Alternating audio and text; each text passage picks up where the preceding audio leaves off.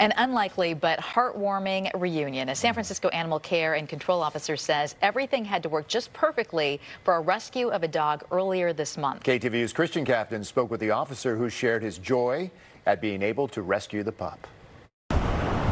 Just about everyone knows that dogs love the beach, but about a week and a half ago, a runner on the beach heard a dog in distress, muffled barking from these rocks on Ocean Beach. He started looking in all the crevices and he saw the dog looking right up to him.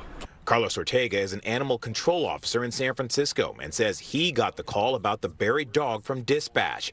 Once he got to the beach, the first obstacle was simply finding her buried under tons of stone. Ortega was finally able to pinpoint her location with the help of a photo sent by the runner. I just started looking in every crevice in that general area. And about another 15 minutes later, dog looking right up at me.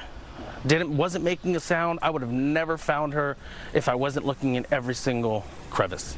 The next challenge was just as daunting as finding her. The dog had somehow gotten herself into a tiny hole. At first, Ortega tried to use a stick to lever the boulder off. But in the end, with the tide coming in and time running short, he resorted to brute strength.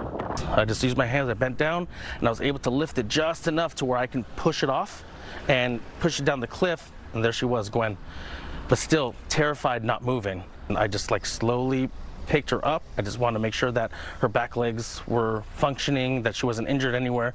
And I just gently put her on the rocks and she stood up, and the first thing she did was came up and gave me a lick. Yeah, she gave me a nice big kiss on the beard. We made it! Ortega says Gwen, the Springer Spaniel, was scared but unharmed, and that once he was able to get her back to the truck, he was able to scan her microchip and reunite her with her family, who'd been searching for her after she disappeared on the beach that morning. Ortega says this rescue, reuniting Gwen with her family, is a moment he savors. The look on his face when he saw Gwen before he knew anything was priceless to me. And when I actually told him where Gwen was at and showed him the pictures, he was just beyond himself. Ortega says part of the reason this story has the happy ending that it does is because Gwen was microchipped and her microchip information was up to date. He says that is critically important. He also says it's important for pet owners to make sure that their pets have collars on, and he recommends putting an air tag or some other kind of locator on that collar for cases just like this. In San Francisco, Christian Captain, KTVU, Fox 2 News.